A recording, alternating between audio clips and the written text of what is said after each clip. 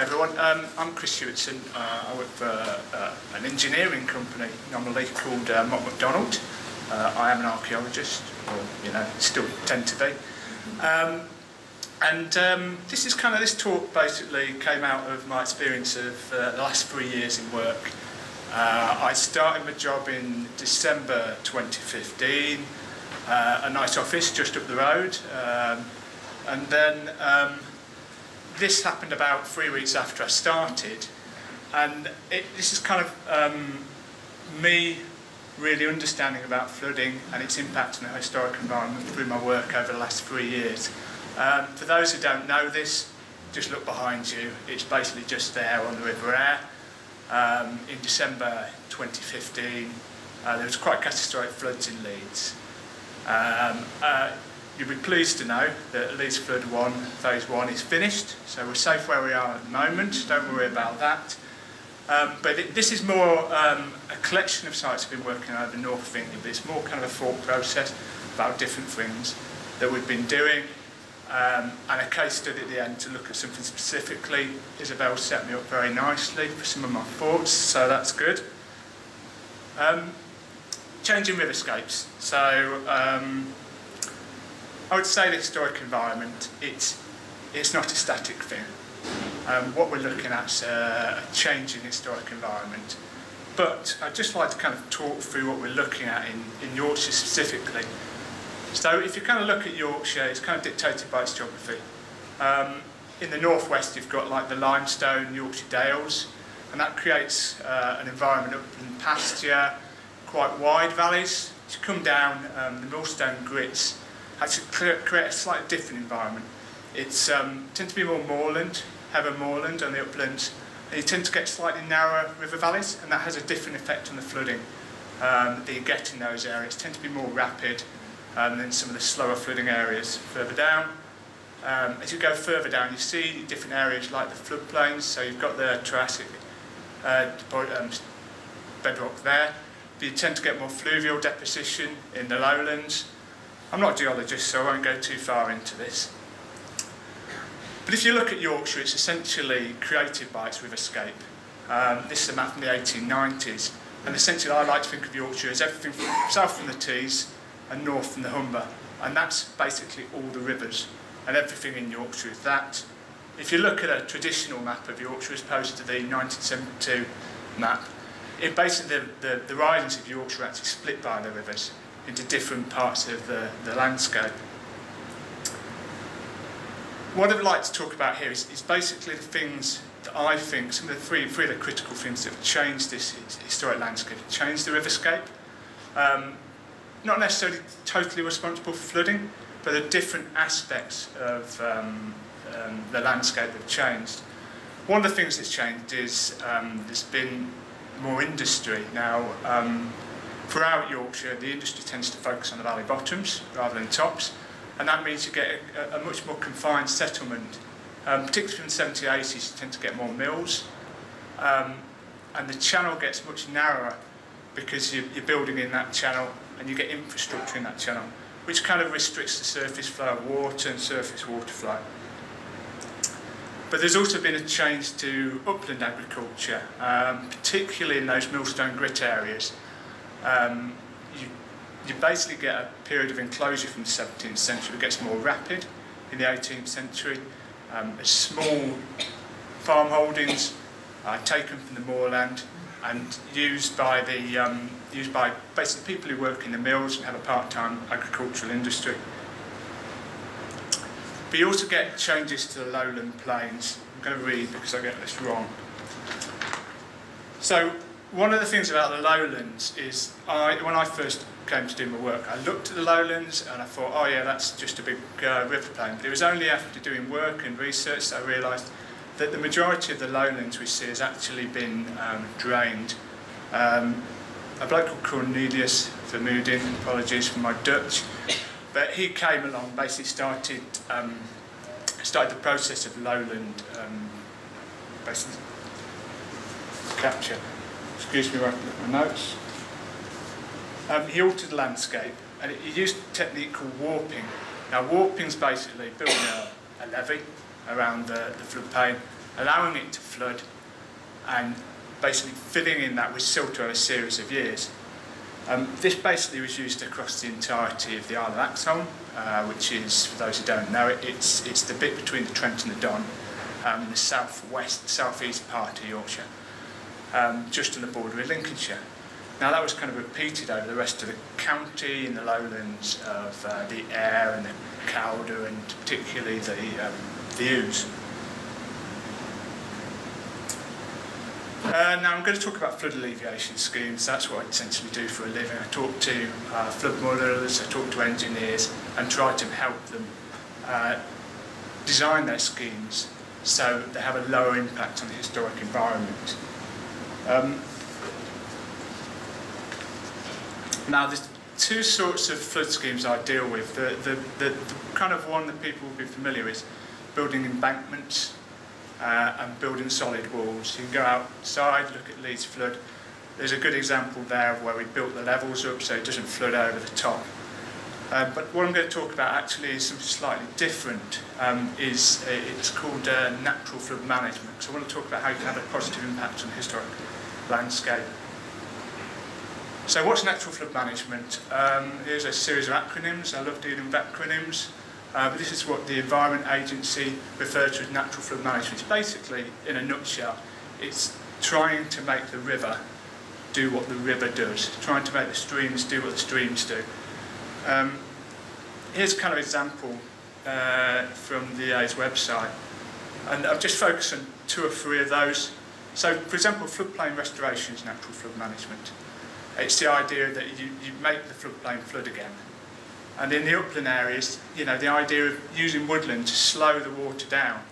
And the whole idea of natural flood management is essentially to take water and rather than it coming down the hillside very, very rapidly, reaching the cities and towns, it slows it right down and basically allows that water to dissipate into cities over a much slower basis.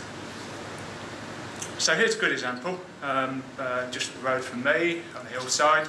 You look at that and you think that's quite a natural environment, but the reality, I would turn around and say, is you've got quite good examples of natural flood management there. You've got a catchment from a cross-slope woodland, and you've also got floodplain restoration, so it's doing what a floodplain's meant to do. And this is another example, basically, of natural flood management. And it's Greatham South is basically at the end of the Tees. It's a creek, and the idea is that this is basically the environment of creeks and rivers as they flow out to sea on the edge of the Tees.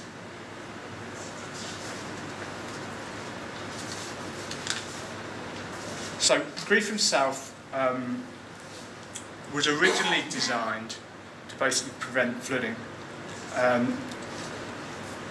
The impacts that occurred were from a number of different flooding episodes, but basically coming up from the sea, so it's tidal impacts as well as flooding from the river system itself. So it's the idea the tide comes in and overtops the embankments.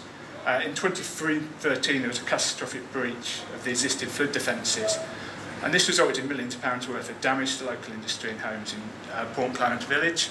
You can see the industries in the back there. It's a bit like Mordor up there on a good day. The flood defences that were designed were designed to increase the standards of protection for 350 homes, 32 businesses, and it's basically designed for what they call a 1 in 200 year flood, so that's the highest level of protection, but also designed using modelling on the idea that the sea level is going to rise, and the sea level they're predicting for 2065, so 50 years' time. The Environment Agency partnered with 2 businesses that are present in the area, Innovin and Sabic. These are both like chemical and petrochemical industries, and they gave land and money to help with the scheme. And the idea was they had to actually work quite closely with Natural England and the RSPB, because adjacent to this there's a really important site for overwintering birds. And so it's the idea to extend this entire scheme and create this environment that would be good for overwintering birds. But one of the things I'm looking at is basically how this has a positive impact on this historic landscape. And the idea that, you know, what we're seeing here is historic landscape, yes, there's lots of different periods of that, but actually by changing it, we're having a really positive benefit to that local environment. So what was the historic landscape? So this is from the HER, and it shows basically it was a really important area for medieval salt making. They used a series of things called salterns. Salterns sit on the salt marshes when the tide comes in, as Otis Redding said, and when it goes back out again, it basically captures salt and basically leaves that salt to, and they put it in pans and they evaporate it to create salt, which they basically need to sell. It was started by the Durham Priory, basically, in the medieval period. They managed it from the small village of Kelpham, which is southwest of this slide. So, if you look at this environment,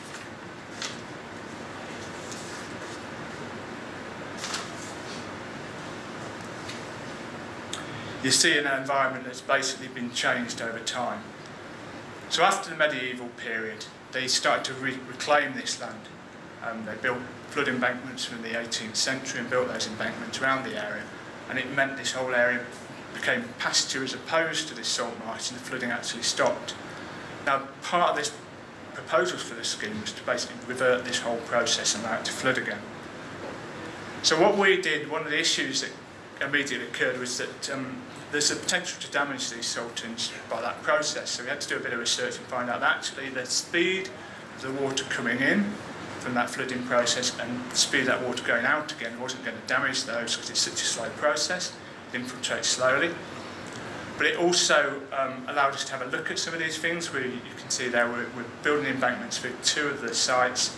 It allowed us to work out what they were. Now before, nobody was quite sure what they could be, but when we looked at that section, everybody loves a nice sterile section, but it turns out it was mainly clay deposits, and it looks like they were building these salterns, these large mounds up, and it allows the water to come in, be stored behind those mounds, and collect it for salt making. But it also allowed us to look at a bit of a wider landscape. So, you know, we had an extension to the scheme down here, and it allowed us to do a bit more LiDAR work. So Joe sat at the back, did his LiDAR work, which is basically showed us that the kind of main area of salt marshes was used for salt exploitation. And you can see that the great thing about LiDAR is you do get that topography, which isn't always visible on the ground because it looks very, very flat. But the salterns were actually generally an area of the salt marshes rather than, you know, further out and extended beyond. But actually, it also allowed us to look at some of the other agricultural use, and it was clear that what was happening was further in there we're getting ridge and furrow, and it was actually being used by the people of Kelpham on the edge of the marsh for their agricultural use. It also allowed us to work out the height of the salterns generally were designed to be at the highest kind of tides as opposed to the kind of low tides. And so it's the high tides trap water, and over time that allow the salt to be made. So this is kind of the point I'm making. I look at this picture and I say to myself, you know, that was a historic environment which was flat and it didn't flood anymore. You can see where the breaches have been made in the flood defences, and now it's reverted, in my mind, this historic environment, something which was much more similar to that medieval environment. So although it's a change to the historic environment, it's actually respecting the previous historic environment that was there before, the landscape that you've reverted to. And so you get the creeks reappear, and the salterns themselves are actually back again in that kind of historic landscape of the medieval salt making. So, kind of my conclusions were, it's kind of looking at natural flood management as a whole, and it was really saying natural flood management schemes can actually have impacts on individual assets. Yes, but they have other heritage benefits. Unbelievably, for schemes that I work on, there are heritage benefits. And I think the idea of going back to this historic landscapes a really good thing. You know, the idea that you can start to recreate landscapes that were there before by these schemes. But it's important to remember the landscape we see has changed. It's not the one that was there before. And these natural flood management schemes are likely to create new landscapes, but actually the reality is they respect those old landscapes to some extent. And it's how we look at the balance of those benefits. So is that a benefit? Is that not a benefit? I look at it personally. And over the time of doing these skits, I do think that is an actual benefit to the historic environment. Unbelievably, in a lecture about climate change, we've talked about negative impacts. That is me. Thanks very much.